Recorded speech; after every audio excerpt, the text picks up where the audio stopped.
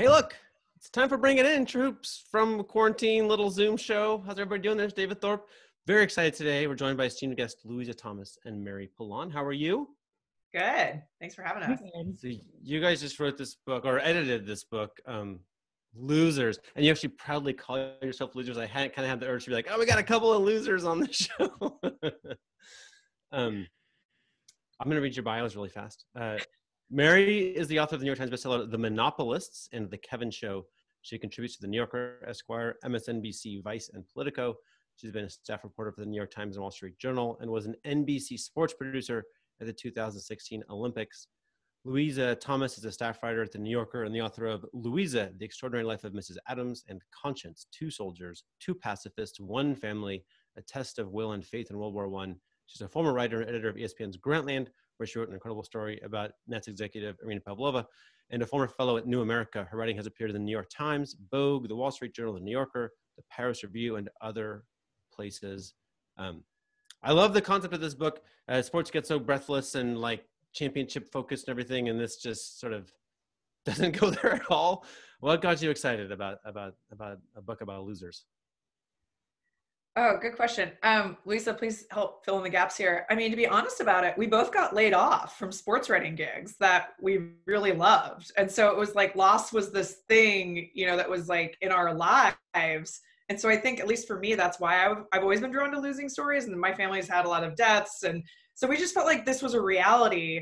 And I can't remember, I think we were getting coffee and I was just like, God, I'm trying to pitch all these loser stories. And like editors, like we have this pro-winner bias in our sports coverage, even though losing's a part of life. And so I kind of came out of there. We've always been kind of loser advocates.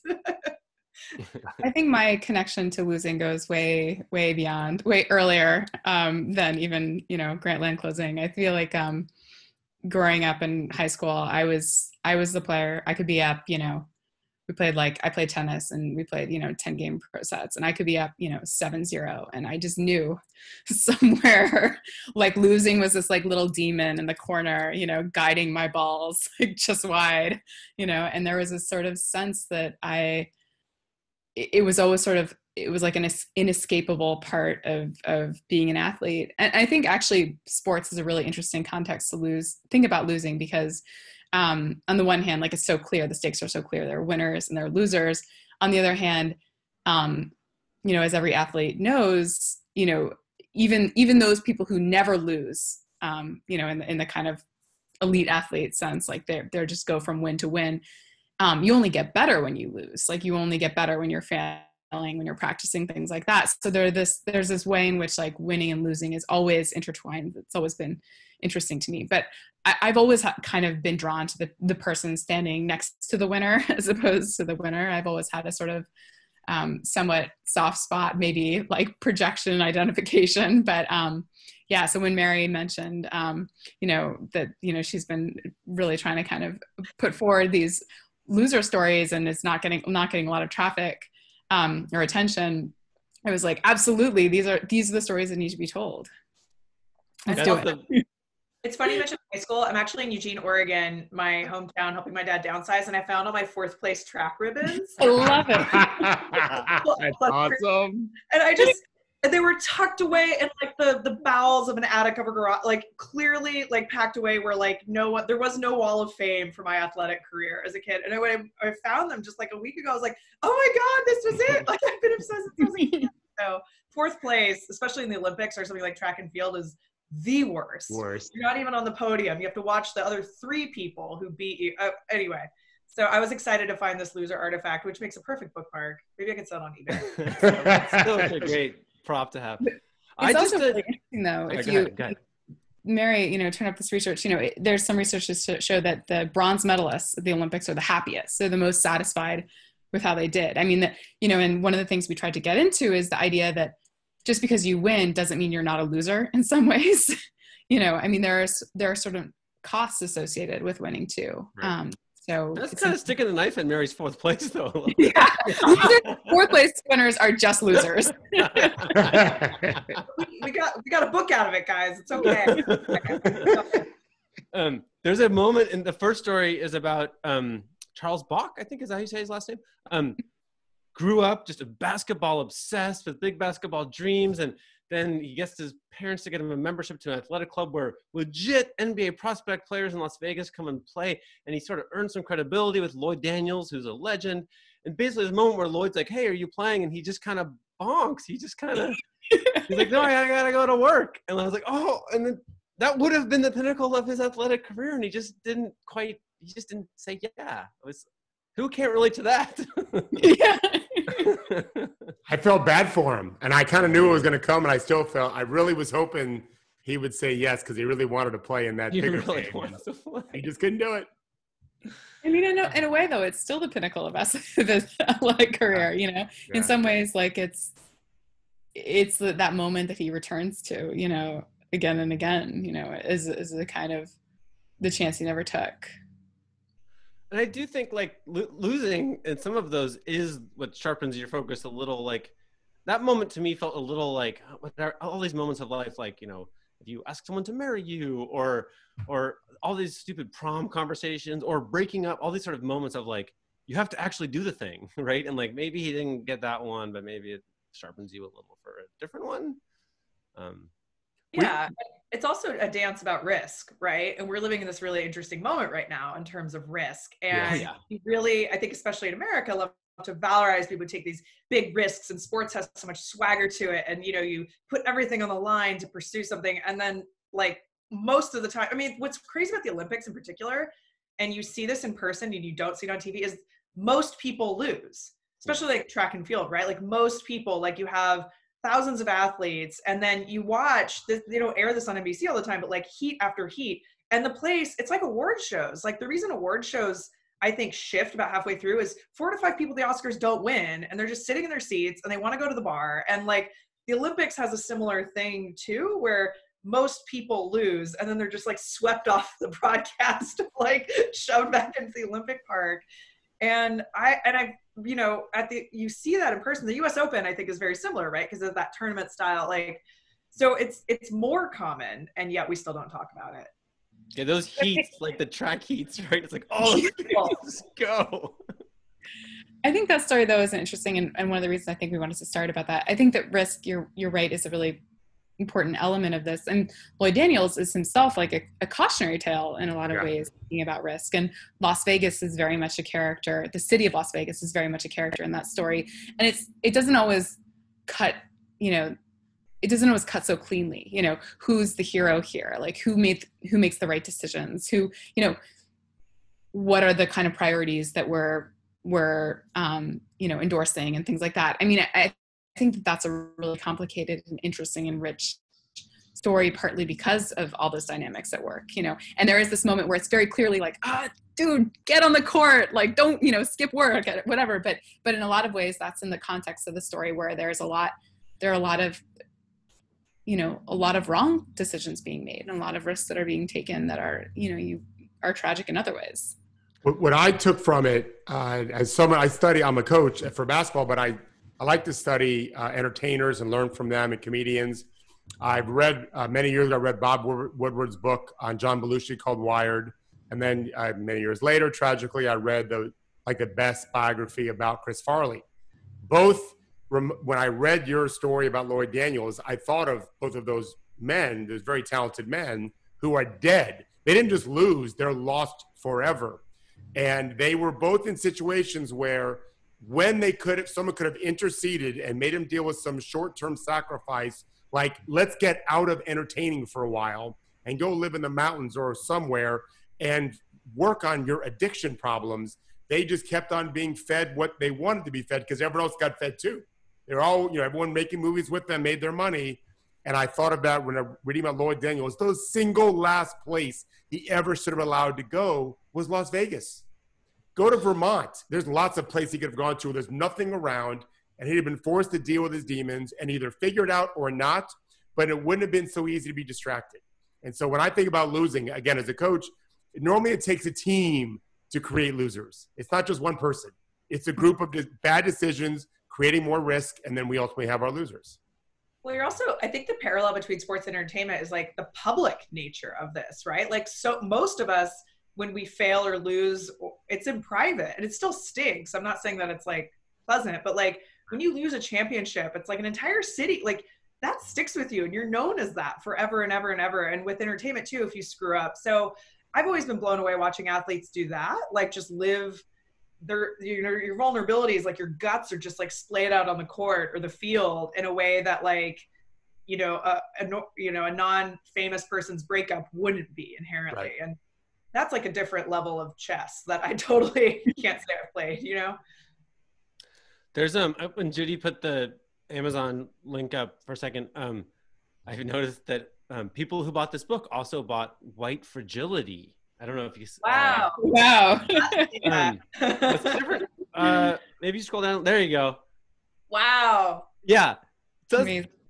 Do a little brain processing on that. What do you think of that? One thing that I thought too, I haven't read your whole book. I plan to, because I think we don't context losing the way we should. It should not be other than when the minor disappointment or major disappointment you feel temporarily. It shouldn't be a moniker that sticks with you forever. And because in reality, and this is something I argue with all the time with today's world, it's mostly conservatives who think the fourth place ribbons are ruining America. Everyone gets a ribbon. And as someone who is literally in that Only business, Mary's house. right. I'm literally in the business and a father of two that played, well, my son played sports. I liked the trophies for everyone and the ribbons for everyone, because to me, the whole idea is to get young people to fall in love with the sport or the activity. And if you place so much emphasis on winning and losing, you're going to lose everyone but the few winners at the end of each season. That's not how we build a talent pool to see who the next great players are. You want to get as many people to fall in love with the sport, because losing does hurt. And if you don't love the sport, you'll stop working. Why would you work and keep losing? You wouldn't unless you're in love. David actually did a super great thing when his kids were little. They played sports they were bad at, so they would be better teammates when they played sports they were good at. That's cool. A big part of playing a team sport is being a teammate. In fact, I think it's the most important thing. Is I used to tell my son, you'll be sleeping out by the pool tonight if I don't see you, high-fiving the young guy on your team that struck out or walked a few guys. Like, if you're not doing that, you're not. That? Everybody likes sleeping by the pool. Yeah, I said, you're not welcome in my home if you can't think about your teammates. I wasn't totally serious, but he wasn't sure. He was 6 or 7 or 8, whatever. I like that he knew I valued that so much. Losing is it doesn't just inform us. In many cases, it builds our character, but it has to start from a place of real passion for something. If we place so much emphasis on winning and we don't win when we're young, we'll just move on to something else, which happens all the time. Kids quit all the time doing it. Acting. Henry's daughter is an accomplished actress and loves it. And I don't think she probably kills it every time she performs, but she's in love. She can't stop doing it. She's not a loser, David. Of course she does. Mary, can I put you on the spot and have you tell us the story of the tomato can from Michigan? Yeah, it's a weird crazy story. So once upon a time in a town called Gladwin, Michigan. So I had spent, let me back up. I've been interested in mixed martial arts for years. And this was back in 2013. So there was a lot of legal ambiguity about, particularly in New York, where and how, every state has different regulations. UFC obviously has continued to grow and explode. And I was just so curious about like, who's watching this? What's the audience? Who's getting into this? And so anytime I would travel for a story, I would go to whatever the local cage fight was. And it could be here in Oregon, it could be in Oklahoma. I went all over just kind of as like an addendum, because they were sprouting up all over. And they were sometimes in like granges or, backyards, and sometimes these huge professional kind of Vegas style events. And so I was on staff at the Times at the time, and my editor walks over and he goes, "Hey, there's this like police blotter report in Michigan that this mixed martial artist fighter faked his own death. And apparently he faked it, so it's not real. Can you go find out what's going on?" And I was like, I'll try. And so I started calling around, and I found like jilted promoters, people that threw these benefit fights for him. One guy even claimed to have gone to his memorial service. And yet, like, the court said the guy was in jail. So I was like, this is really confusing. I'm not getting what I need to. So I flew to Michigan. Gladwin, Michigan's a town of about 3,000 people, like in the little hand, it's like right in the middle. And I went to the courthouse, and sure enough, there's this guy, Charles Rowan, the fighter, and he was brought out in front of me. So I was like, okay, I've seen him with my own eyes. I can confirm he is indeed alive. So that's a starting point. crack journalism, right? And, you know, at the courthouse were all these characters. Like there was this woman sitting next to me who was sobbing, and I just, you know, said, "Hi, how are you?" And that was his mother. So I started reporting from there and kind of unspooled his whole life and what had happened. So he was, so tomato can is a boxing term actually, and it's the guy you throw in the ring to get beat up. You know, the basically like the practice human, for lack of a better term. And that's kind of what he was in this world of Michigan mixed martial arts. He never had won. He was kind of out of shape. And then on the side, you know, he was trying to make money doing this. He was also trafficking drugs and needed money. And then, you know, the story kind of gets this Bonnie and Clyde episode where he fakes his own death because he owes this guy a lot of money, and he owes all these fight promoters money, and the walls are closing in. So he and Rosa, his girlfriend, stick up a gun store run by this elderly man named Richard Robinette. While wearing a Batman mask, he hits him over the head, I believe, with a hammer, and then flees. And it's a small town, so the fact that he hid out and thought he was dead the whole time is pretty impressive. And then it turns out there was a memorial service. It was in someone's living room, and he was in the attic the entire time. So he's one of the few humans ever to like hear his own service. Wow. And it was like very Tom Sawyer-y, right? Is it Tom Sawyer or Huck Finn where that happened? Right. So he gets caught and he was in prison. And so the way I reported the story is he ultimately agreed to talk to me. And he had these, like, I don't know if you've ever, you know, talked to people in prison on the phone. They have these very discreet 20-minute blocks often, or restricted access. So for weeks I would just call him, and then I actually had to go back and get more reporting. And I just thought it was this really weird window into not like this guy, like he had a dream, like he really thought he was going to be this great fighter, but it just wasn't going to happen.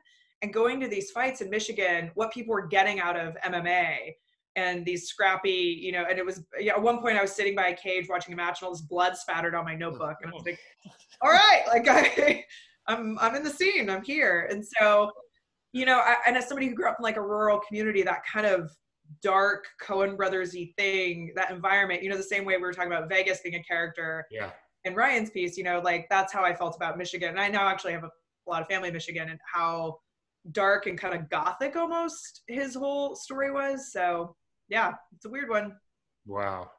So is that one of those, like, you take a lesson from the Lost kind of stories from the book, or, you know what I mean? Like, is there a hearty like, well, I mean, the obvious one is like crime doesn't pay, right? Like he nearly could have killed this guy, Richard Robinette. And like, and also just that you can't, I mean, I think about this story all the time. Like there's something about like, he was so desperate to escape his own life, you know, like that he wanted to start anew and fresh. And there was something about that I think, you know, we can make fun of, but I think there's also a fantasy to that, to some degree, that people, depending on what their circumstances are, and he had an incredible amount of trauma in his childhood and his background that, you know, is also in that story, that there was something very universal to me about that just a desire when things get bad to just want to start over, you know, and that I felt like was something I've seen, like I've never seen it so dramatic as that, if that makes sense. Just to be fair though, if you're going to do that, you're probably better off not running away to your attic. Correct. Yes. I've read a couple of books about it. Shockingly locked within like a few square miles, right? Like, he has the narrative of escape, but he never goes anywhere. It's a big world out there. For all of us, yes. They talk about like New Mexico or something, right? It's like the fantasy, but it's like, you guys have to go to New Mexico. Right. Yeah, they didn't get out of the state lines, but again, it's like that fantasy, that dream, if only.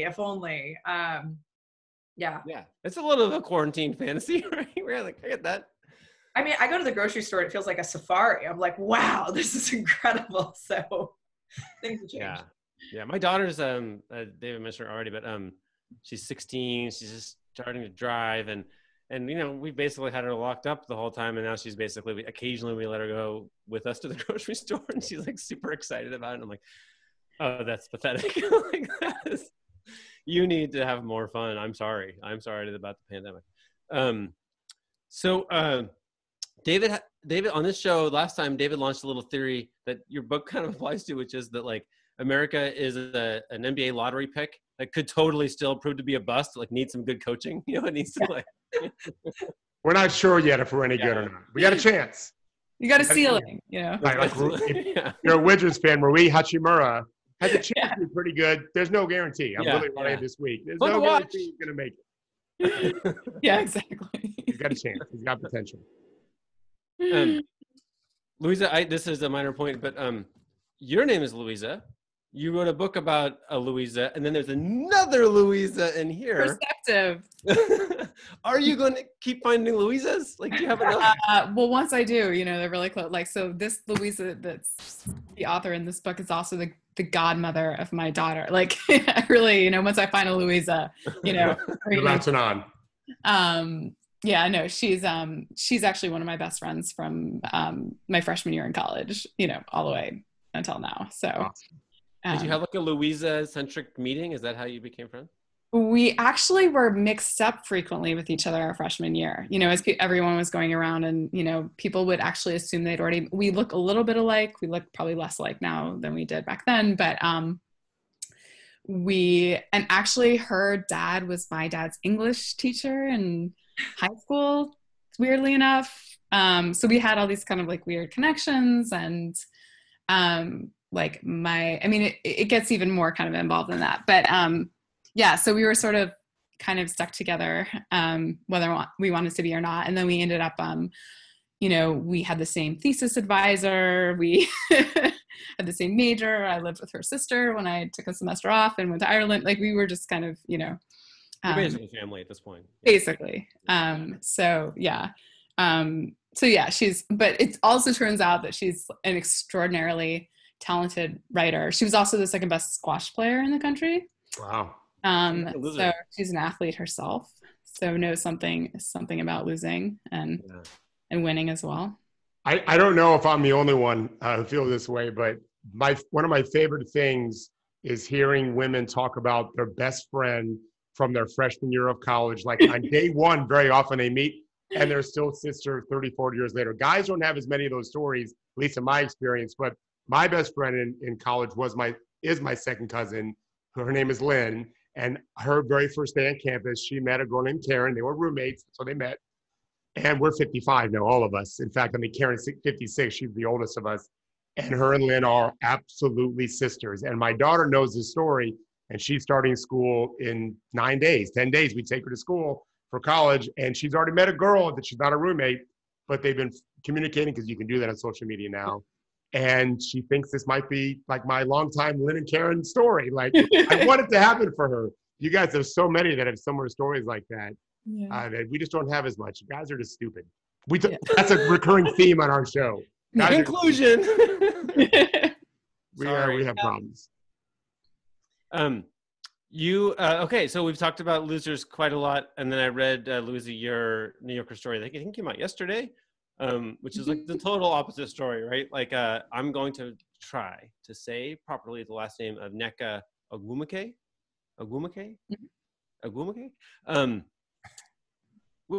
She was almost a doctor, right? Like, she doesn't miss shots when she plays basketball. She negotiates CBAs. Like, what the heck? Can we just put her in charge of everything now? It seems like why wait for the delay for her to like be president or whatever? I know. Why wait till she gets to be 35? Like we might as well, all of her sisters too? Like what the heck? Yeah, I mean, that's actually, that's one of the things that attracted me to her story in the first place. At first I became interested in her this winter, when I heard about the new collective bargaining agreement and she was the president of the Players Association. And then it turns out her sister, who is also a #1 draft pick, also on the Sparks, also on the executive committee. But one of the things that's really interesting when you talk to them is Nneka is very reserved, like very controlled, very eloquent, but like in a very sort of very methodical way. And Shanae is very bubbly. I mean, she's very unlike her. She projects a very sort of different personality, and yet they have very similar trajectories. So that's I was really interested in their family as much as, sort of begin with their family, partly because they're coming out of this, like, I mean, in some ways it's a very traditional, immigrant story of this, very driven family who kind of identifies, the sort of like tried and true American dream, like hard work is, the pathway to success. And the parents, I mean, I believed them. They were like, we didn't care if they played basketball, we just care that they mowed the lawn with us. And, we're outstanding people and did their homework and were president of student council and, all this stuff. And I was like, oh my gosh.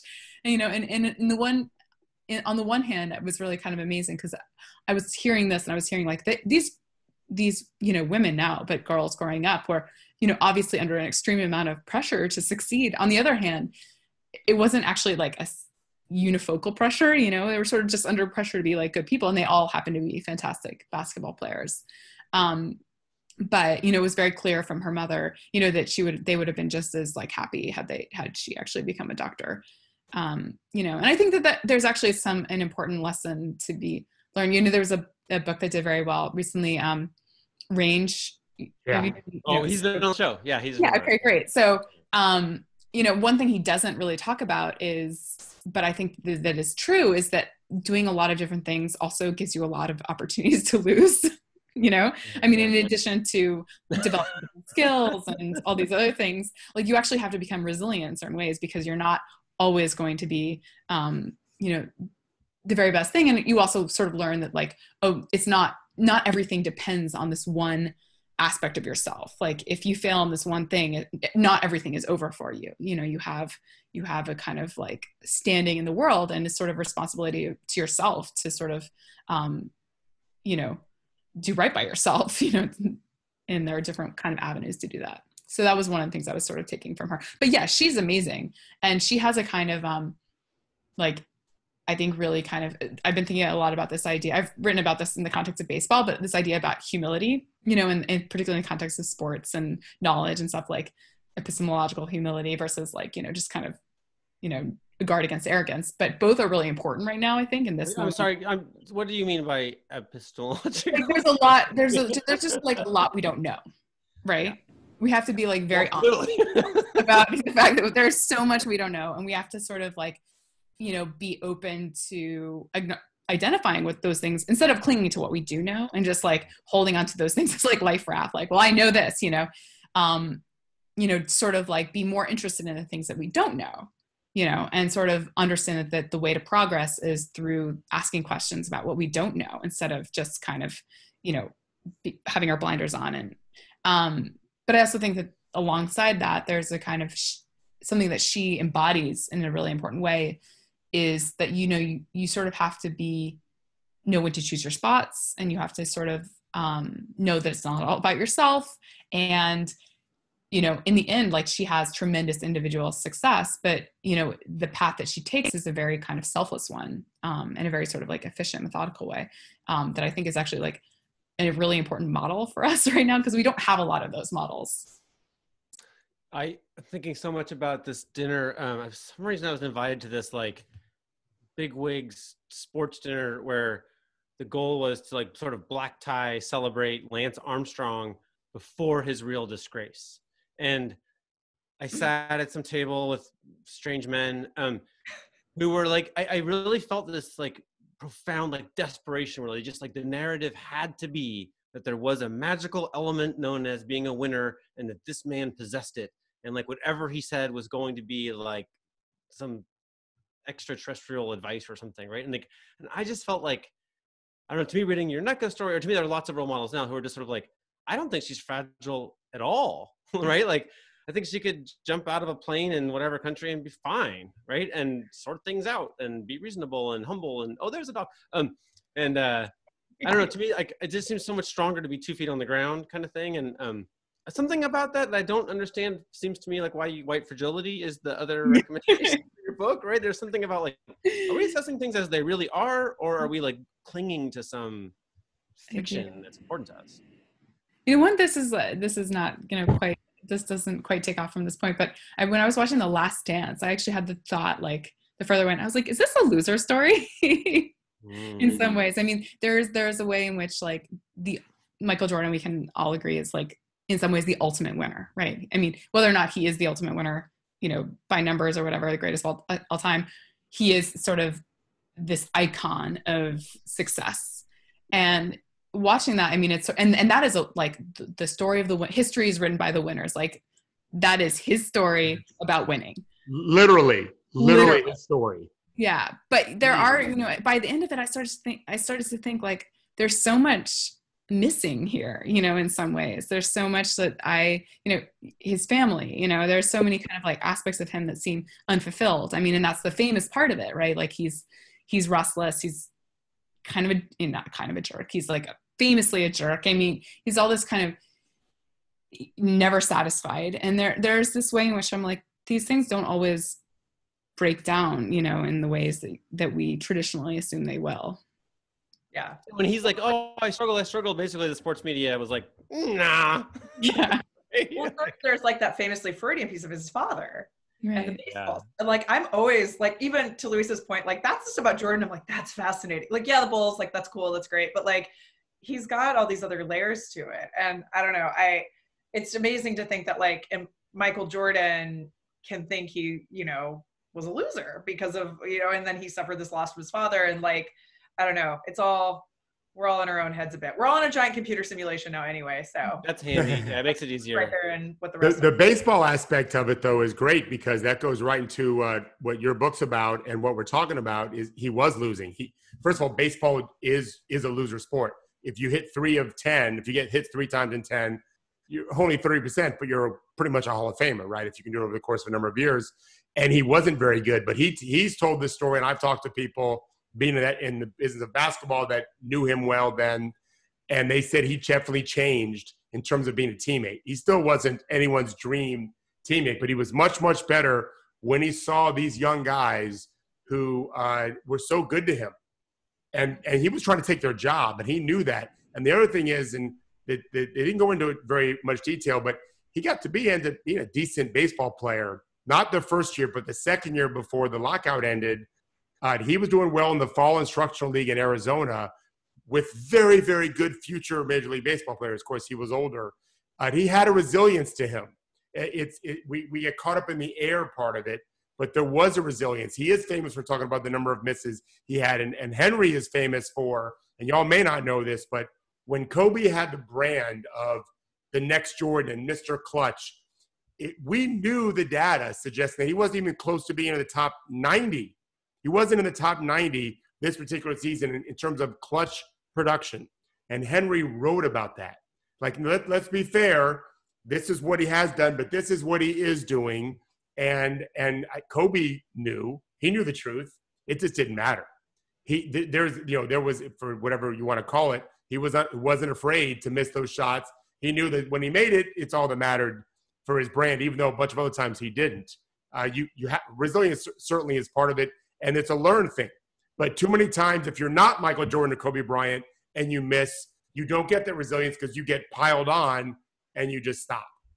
The fear gets to you. That's what we want to avoid as coaches. We want to create an environment where our people can fail and just continue to work and dream bigger. That's all. He's a loser right now as an NBA owner. Oh, Jordan. Yeah. Oh, they're the worst. They're the worst franchise. Them and the Kings are the worst franchise in the league, for sure. Yeah. He's still making money, though. I have a question for you as coaches. Yeah. How do you sort of condition your athletes to accept and even embrace losing and learn from losing by like not focusing on success and yet hold out the tantalizing truth that if you can do that, then you'll be more successful. There's a sort of like tension between, I'm really interested in this tennis player, Simona Halep, who's another person I've written about. And we talked a lot about how she had this obsession with losing and it stopped her from winning. Losing was so painful that she would get to the, French Open final. She would get to the Australian Open final. She just couldn't cross the line because it was just this like huge mental hurdle. And it was only once she started, really kind of like enjoying the game. All these kind of, in some ways, cliches, but she was really living them, sort of appreciating like just being on the court and not putting too much pressure on herself. She won the French Open and then she was extremely happy. And then the question was she too happy? And she goes out and completely blitzes Serena Williams. But how do you convince yourself, that you can only win if you don't care too much about losing? How do you sort of, is it like a trick or is it, I don't think there's any one way. I can just tell you what I do. I deal with this all the time and just was talking to someone about it yesterday who's actually Caleb, who's on our show. He's applying he's trying to get a head coaching job, and we talked about how to nail the interview down. And so we talked about, he asked kind of the same question. He thinks it's going to be asked more or less what you were just saying, Louisa. And so what I tell my athletes is the NBA is such an impossible league to succeed in, kind of like life, that it's a roller coaster. Stop treating it as a roller coaster. Stop riding the ups and downs and find joy in the merry-go-round. It just goes round and round. But there's a way to enjoy that too, which is really more about just embracing the process. And so if you embrace that process and really define it and plan it with discipline, you're going to find plenty of joy day to day. So what you were just talking about, her response after winning the Open was then to beat Serena. You deal with failure the same way you deal with success. Back on the merry-go-round the next day. You don't want to be crazy about it like some of these college coaches who win the National Football Championship. Then they stay up till 4 a.m. Texting recruits. That to me is a little bit extreme, but it's worked for them. Get on the roller coaster. You're going to get too many ups and downs. Ride the merry-go-round. Find joy in that, and you'll end up building a career. Same thing as in a marriage, as a parent, or in life. Enjoy that merry-go-round. That's the speech I give anyway. I'm not a coach, just to be clear. But I'd say, I mean, to me, basketball is so great because it's like, you know, whatever. Damian Lillard is now the man who's like seen as the clutch guy or whatever, right? But I mean, that moment the ball comes off your fingertips, like nobody knows what the hell's gonna happen, right? Like it's stupid. It's like rolling dice in the casino. It's like you're not like, you know, at some point you've done all your work at this moment, but whether it's actually going to go in, that's totally beyond you, right? So to me, there's like this. I always think about this college semester in Tibet thing I did in '93, where like you end up hanging around a lot of Tibetan lamas, and like there's a lot of like, oh, this will be interesting. Like, you know, we'll see what happens here, right? Like the stakes are mega high, but it's like it'll be neat. Like, you know, if it bounces off, then I'll get to learn all those things, and if it goes in, then I'll learn all those things. And either way, it's kind of neato. And like, it's, you know, I try to tell myself that when I'm like driving on the ice or whatever. Right? It's like, well, we'll try to do our best. Right? That just real quickly, I wanted to tell the story about Lon Kruger, a very famous basketball coach for Oklahoma. He was my mentor when he was at the University of Florida. And when his son was 8 years old, his son Kevin was at a basketball camp, and Lon and I were sitting up in the bleachers at the big O'Connell Center where the Gators play. And the camp court there were 3 courts going on because it was smaller courts because there were young kids playing. So he and I are sitting there by ourselves just talking. I'm in my 20s at this point. And Kevin's team, he gets fouled. They're down 1 with no time on the clock. He gets fouled shooting a game winner. Buzzer goes off and misses, but he got fouled. So he gets 2 free throws. And I'm nervous for this 8-year-old in a playoff game at camp. And I look at Coach Kruger, his son, and this is his firstborn, his oldest son. He says, well, this will be interesting. So I'm wondering what's going on in Lon's head. So Kevin misses the first free throw, and then he misses the second free throw. And he's the head coach of the University of Florida's son on their court. And I look at Coach Kruger, and he looks at me with a very kind of a stern face, says, oh, this will be interesting to see how he handles practice tomorrow in the driveway. And I've never forgotten that as a dad, that those are the best moments. The mistake you'd make as a father or a coach is to put too much emphasis on those missed free throws. He's 8 years old. It is not a suggestion of his character at all. Just like it isn't if you're 24 or 25, as Henry says, you do your job every day in practice. Once you let it go in a game, you let it go. It's like anything, right? You don't know how it's going to happen. Things happen whether we prepare for it or not, sometimes in unexpected ways. But how they inform what you do, and that really changed my career as a young coach, is to think about things that way and not as sign, oh, he's a winner or he's a loser because he missed 2 free throws when he was 8 years old. And Kevin's now a college coach himself and had a great college career, actually, as a basketball player. Mary, how did you feel after getting 4th? Do you remember high school? Like garbage, but it's okay because then, you know, I mean, I was like one of those kids. So I grew up in the track and field capital of the world. So like, where's that? Eugene, Oregon. So oh yeah, of course, right. You go on the running trail. I was just doing this yesterday, and you're like on a trail, and you're like, God, I'm slow. And then you're like, oh, that's an Olympian. Like, the group is so. I mean, this is where Nike was founded. So yeah, I picked the single worst sport, and I was like a chubby, awkward, slow kid. Like, and I grew up in a football house, so you know that wasn't. My brother was a lineman, so like I just was. It wasn't my scene. It's okay. I got into college. Things worked out. I loved music. I think I really doubled down on music after that, which is probably the right choice. But it's interesting as you guys were talking, I was thinking of Sabrina Ionescu, who I've been thinking about a lot here. Yeah. And how she, to me, is this ultimate example of like, so dominant. Like what she can control is how she is in the court and just crushes it. She's so fun to watch. And then her career has been snake bitten in this last year or two for reasons that had nothing to do with her talent, right? Like she leads Oregon to the Final Four. She could have gone to the draft. She's like, you know what? I'm going to stick around Eugene for my senior year. They probably would have won. COVID wipes out the season.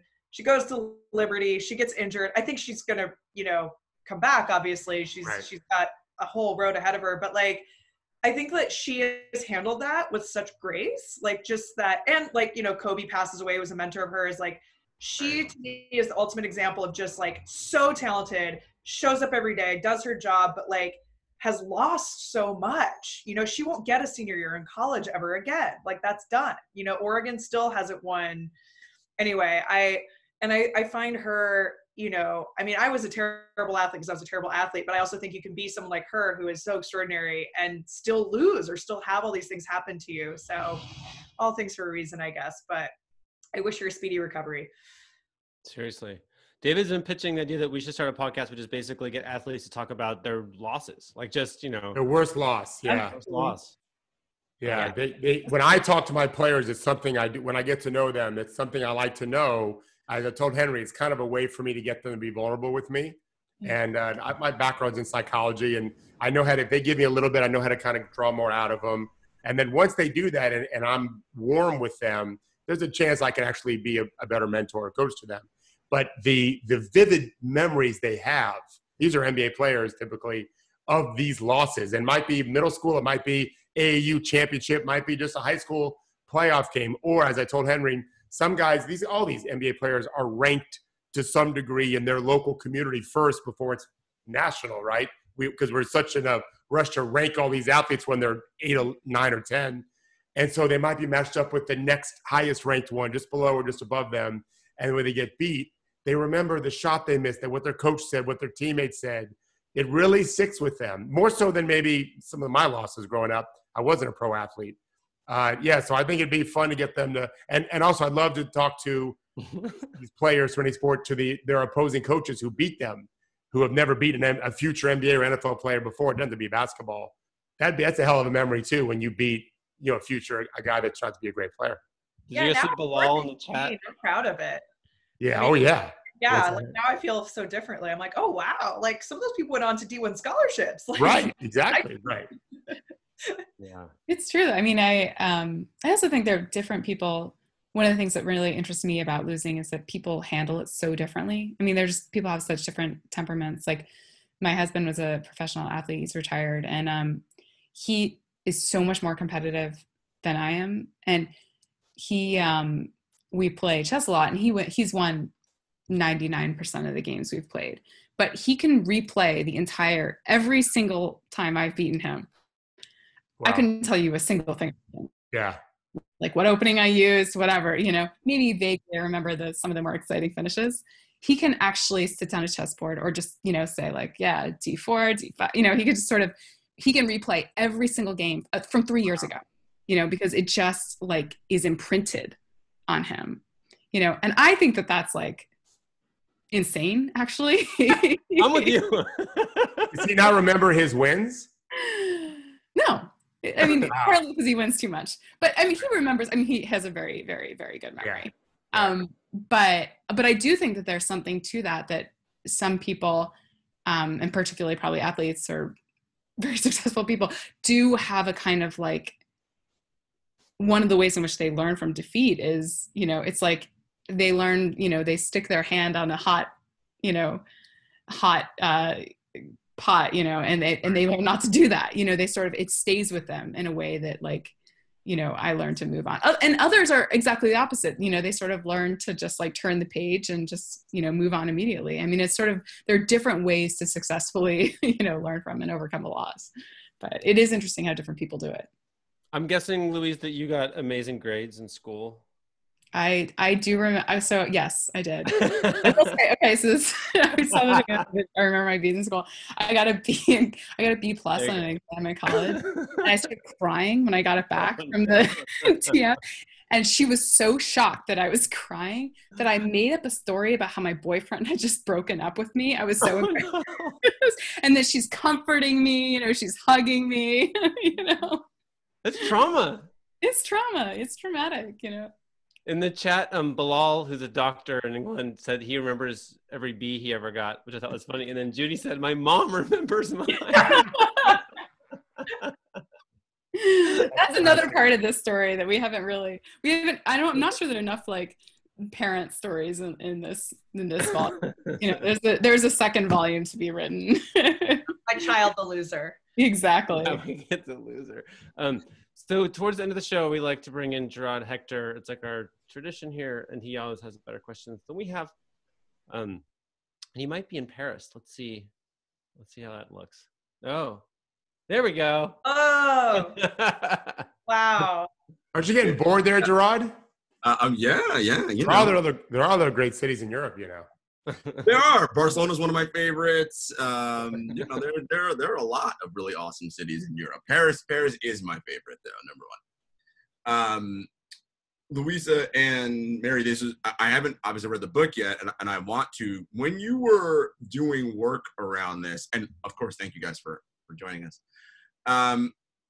How much of the research, whether like actually like doing numbers and data versus like talking to people or a combination of both, did you find between this idea of why sports resonate so much because it kind of fits with how our brains work, right? Like we like dichotomies and we like to simplify things very easily. Win, loss, fat, skinny, ugly, pretty, like that's just what we do.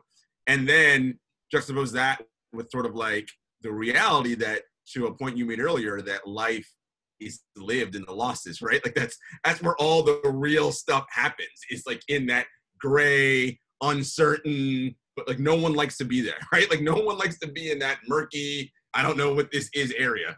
What did you guys find in your research and your work on that part? Yeah, I mean, I think like one of the things I love about Louisa's writing, and just I think how some of our favorite writers who contributed to this approach things, is that stories aren't black and white, right? There's a whole bunch of gray. And so the same way, if Michael Phelps wins a race, whoever writes that story is going to talk about his stroke and deconstruct how he won. I feel like we wanted to apply that same methodology to losing. It's just a taboo, right? I mean, it's a taboo topic, and that excited me actually more. And we sent out that original email to just kind of our list of dream contributors before I think we even sold the book. It was a while ago, just like floating this idea, and immediately got responses from people that were, many of which ended up in the final collection, which indicated that we were people saw it the same way we did, that there was more texture to it than just you lost, that's it. So, I mean, I don't know, Louisa, if you agree with that, but like, I think that it lends itself to that. It's raw, dark, territory for athletes or writers to have to dig into. I think also one of the things we talked about early on, and I'm really actually proud of, that we were able to do this, was that we wanted a really kind of like rich variation on losing. So there are collections in here that, there's a guy who grew up in Boston who was terrible at sports growing up. Like, I mean, the passages about him, playing Little League and, the lone goal he ever scored are some of my favorite, like pages of the book. But then there are also, there's a story about LeBron. There's a story about, there's some like very funny pieces. There's some that are like really tragic pieces. Louisa Hall, we talked about before, wrote about her grandparents who both owned racehorses, and her grandfather was abusive. I mean, it sort of really runs the gamut in terms of tone, texture, in terms of how we define loss. There's loss of a father, loss of a sports team that you root for, loss of childhood. I mean, there's sort of all these things that sort of manifest in our obsession with winning and losing on a field or, on a court or whatever. And we wanted to sort of like represent the full range of that. And I hope we went some way to doing that, but we did want to make sure that we were sort of defining losing both as broadly as possible, but without kind of like, losing the integrity of it too. Like, I mean, there is something we can identify as loss and as losing. And that is, I think, one of the reasons, I think you're right, we're drawn to sports, because losing is so like identifiable, right? We can agree there's a clear winner and there's a clear loser, and there's there's kind of like rituals around it for how we're supposed to sort of acknowledge that and act, and that teaches us a lot about who we are as a society. I think there's like a you go to work, and let's say you work in marketing and you have 4 meetings and you try to get this agenda forward and blah blah, and then you come home and you don't, and your wins are just gray, everything's gray, right? Like, did you win today? You'll never know, right? But then when you go home and turn on TV, it's fun to have like clarity, right? But I guess but it's hypnotizing, right? That like, it doesn't mean the truth is actually black and white. Do you know what I mean? Like, yeah. I feel like this, we're all stuck in this sports journalist, but just like, no, the truth of what actually happened is like way complicated. Like, it's also true. I mean, even in sports, like, you know, we talk about how random it can be, you know, and one of the reasons to focus on the process is, you know, I mean, Kawhi Leonard hits a shot against the 76ers, and then the entire narrative of the NBA is like now set in concrete, right? And it's sort of, I mean, and we can all acknowledge that, you know, had like, I don't know, the air conditioner like malfunctioned and the draft like changed, and maybe, you know, a bounce went 1 millimeter this way, and you know, it's a completely different story. And yet we impart so much meaning onto something that we can all acknowledge, you know, intellectually is essentially almost random, or maybe even is random, you know. So I think that, you know, that does also show how much we want to we want clear explanations for things. We want narrative. We're narrative creatures, human beings are, you know. Tom Haberstroh did this research where, like, you know, if every team shoots a certain percentage on average, right? And so you just from randomness would expect them to, like, a certain chunk of the NBA season is just that, right? Like they won this game because they happened to be a night they made more of the same shots that they lost, that they missed the other day. And like, but there's never been a game story that was like, it's just there was no story. Right? Like, we just can't write it that way. Great. Well, listen, thank you both so much. Is there anything else you want to add? Any like favorite parts of the book you want to highlight, or before we go? Oh my gosh, all of them. Well, we kind of consider Gay They're Talese all the winners. patron. They're all winners, all winners and losers. We consider Gay Talese like the patron saint of the genre. Like, he has been a big loser advocate before it was cool, and so we have a Floyd Patterson piece, which I love. What else? We have everything. We have a really bizarre. We took our title from him, essentially. He wrote this piece called "The Loser" about this boxer who kind of famous, and I mean, that piece, he has a quote in it. I think we took it, so I forgot, but you know, that it's in losing that you know, reveals who you are, and I think that is true. I mean, in part because, especially with these like public victories, you know, everybody sort of is there with you. Losing can be intensely like private and personal, and you're sort of faced with, like, what next? How am I going to handle this? How am I going to move on? You know, it's I think it's a really important thing for all of us to sort of ask ourselves. Yeah. And this summer, we're all kind of losers, it turns out. So we didn't know that when we, you know, set the proofs off. And we are stuck on the merry-go-round, that's for sure. Yeah. If you can't embrace it now, you're never. This is good practice. Is your dog still there, Mary?